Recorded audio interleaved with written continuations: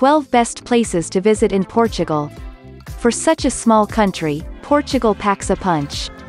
From cosmopolitan cities and out-of-the-way towns and villages, to lively beach resorts and spectacular national parks, this diminutive nation offers an incredibly diverse range of visitor attractions. Occupying a wedge of Iberia and sharing a border with Spain and a fantastic coastline with the Atlantic Ocean, Portugal's location in this sun-kissed corner of Western Europe lends it a singular appeal. Its southern reaches remain a compelling vacation destination, renowned for gloriously sandy beaches and world-class golf courses. The country's interior, meanwhile, offers a wealth of contrast: rolling plains, broad rivers, deep, verdant valleys, and remote mountain ranges. Defining Portugal's history is an amazing collection of monuments and historic buildings, many of them recognized by UNESCO as World Heritage Sites. And underpinning the country's personality is its people, open, friendly, and hospitable. Spend some time traveling the country, and you'll be enamored by the color, flavor, and warmth of its character. For help planning your trip, see our list of the best places to visit in Portugal. Number 1. Lisbon. Lisbon, the capital of Portugal, is one of Europe's most alluring cities. Set on the banks of the River Tagus, this vibrant Atlantic port is scattered over a series of hills that heighten its splendid waterfront location. Exploring the city's historic core is a journey into its fascinating past, a heritage exemplified by celebrated visitor attractions, such as the mighty Castelo de São Jorge and Alfama, the oldest part of Lisbon. A collection of world-class museums extends the cultural experience. To the east, away from the city center, you can marvel at the modernity of Parque dos Nacos and its crowd-pulling sights such as the brilliant Oceanário. Across to the west in Belém, Portugal's golden age of discovery is mirrored in the magnificent Mosteiro dos Jerónimos and the quirky Torre de Belém, both UNESCO World Heritage Sites. In between, you can amble across handsome tree-lined squares, stroll along broad, riverfront esplanades, or take in jaw-dropping panoramas from the various miradouros, or viewpoints, dotted across the city. Number 2. Sintra. Enchanting Sintra is one of the gems in Portugal's glittering sightseeing crown. Recognized by UNESCO for its remarkable cultural landscape, this historic and captivating town is definitely worth putting aside a full day to absorb. It's one of the most popular day trips from Lisbon.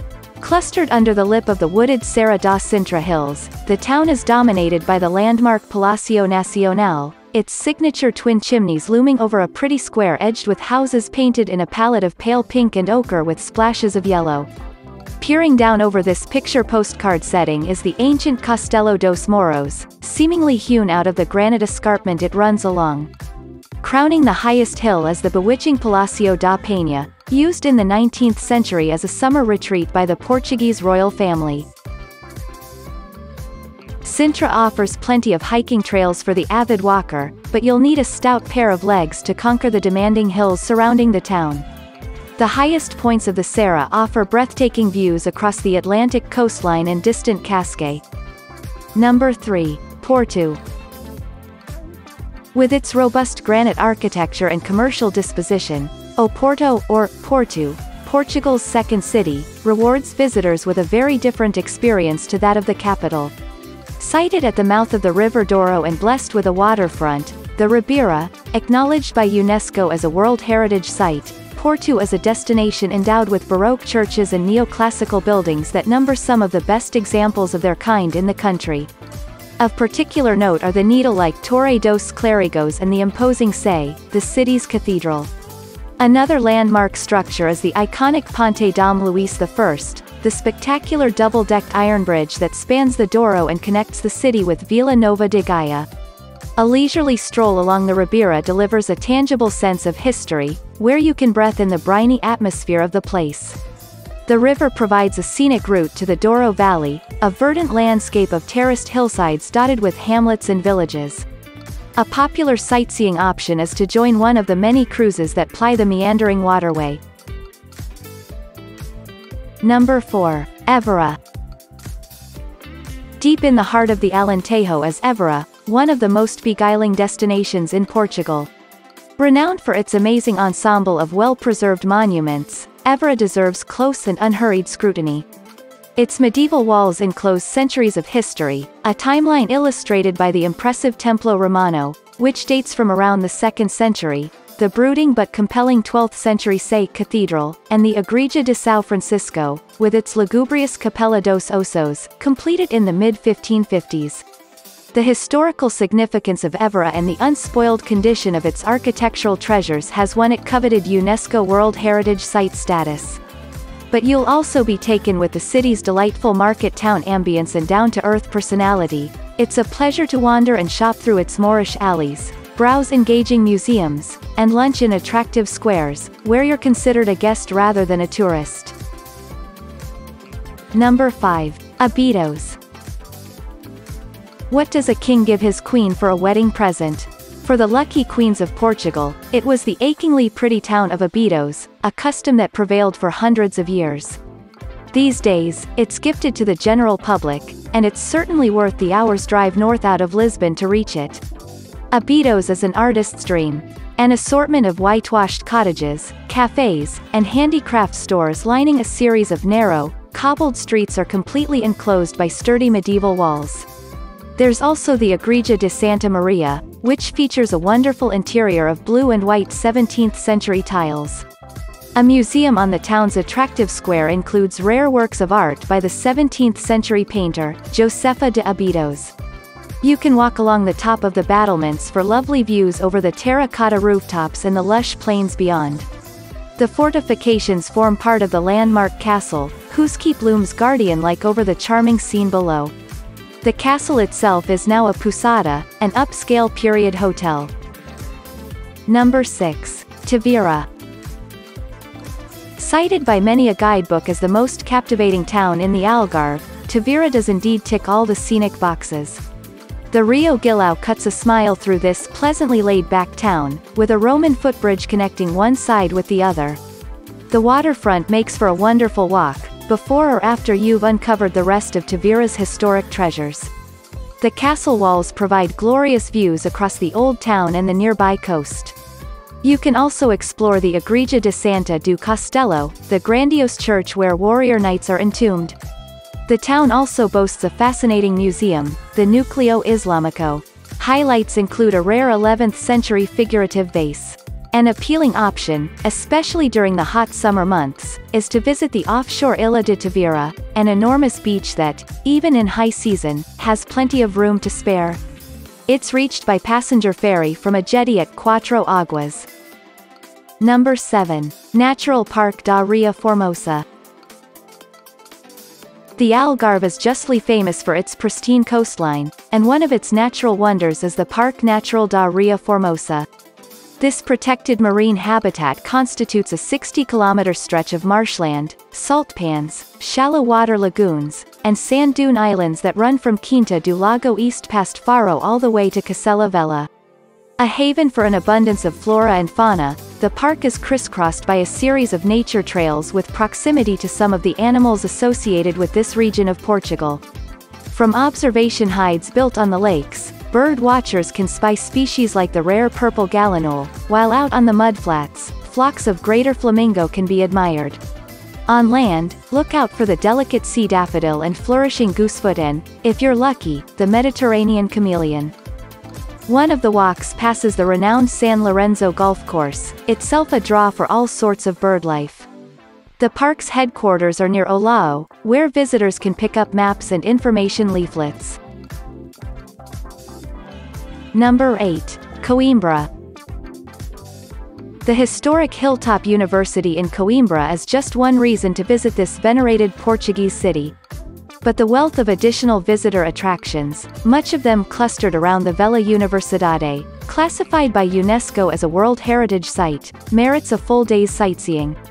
The undoubted highlight of a tour of the old university campus is the stunning Biblioteca Joanina, a Baroque gem of gilded and marbled wood and frescoed ceilings. You can also climb to the top of the 18th century clock tower for a giddy perspective over the entire area. Your exploration should include the imposing late 12th century Sé Vella Old Cathedral.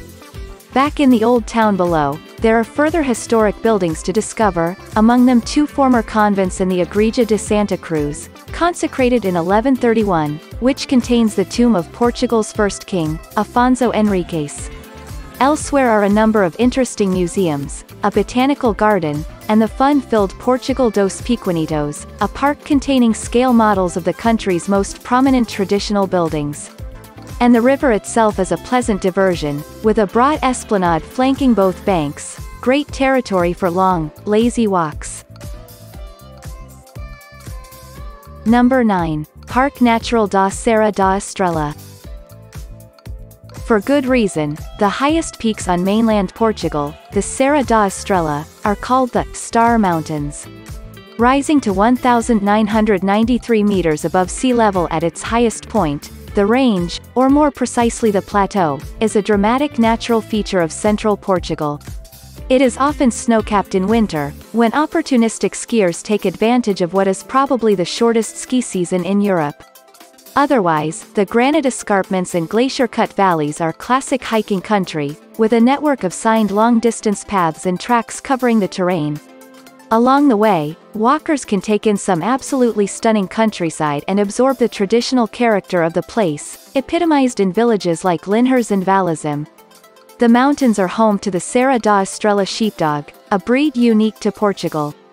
You are bound to come across proud locals walking one of these powerful but mild-mannered dogs. The area is also known for the deliciously rich and creamy Serra cheese, arguably Portugal's finest cheese. Look for it on sale in the stores that serve many a local village. Number 10. Elvas. The heavy, star-shaped walls that make up the military fortifications surrounding Elvas are among the best preserved examples of military architecture in Europe. In fact, this frontier town, set on a hilltop in the Alentejo, 15 kilometers from the border with Spain, is so remarkable for its mid-17th century defenses that UNESCO has declared Elvas a World Heritage Site. It's a long drive east, and should perhaps be combined with a visit to the nearby Spanish city of Badajoz, but those making the effort to reach this fascinating destination will be rewarded with a truly imposing circuit of walls, deep moats, and star-shaped ramparts.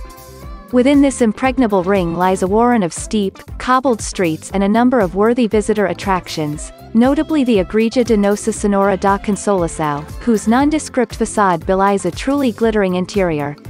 A castle, set on the north wall, affords fine views over the area and takes in 2 smaller outlying forts and the Aqueduto da Amarera, the town's impressive 16th-century aqueduct. Number 11. Guimarães. It's fitting that the old center of Guimarães is a UNESCO World Heritage Site, given that this noble city was once the capital of Portugal. That was during the 12th century, when the country's first king, Afonso Henriques, proclaimed this northern city the birthplace of the nation. A hugely evocative place, Guimarães is the location of a number of important historic monuments, not least the castle, where Afonso was reputedly baptized. The equally significant Paço dos Dukes, the royal palace, houses an engaging museum, although the Museu de Alberto Sampaio, which is in the Romanesque cloister of Nossa Senhora da Oliveira, on Largo da Oliveira, has a no less outstanding collection of artifacts. Actually, Guimarães' famous main square appears straight out of the Middle Ages, with its elaborately carved granite facades, ornate statuary, and the Padrão do Salado, a 14th-century shrine standing in front of the monastery. After reliving all this history, you should browse the medieval quarter by exploring on foot the maze of narrow cobbled streets past several wonderfully preserved old town houses. Number 12. Braga. Braga is one of Portugal's grandest cities. Located in the north of the country, the destination has a long history as a religious and commercial center. To wander Braga's historic quarter is to enter a predominantly 18th-century world of handsome mansions, imposing churches, and striking palaces. A number of spruce parks and gardens break up the austere granite veneer that characterizes much of the architecture.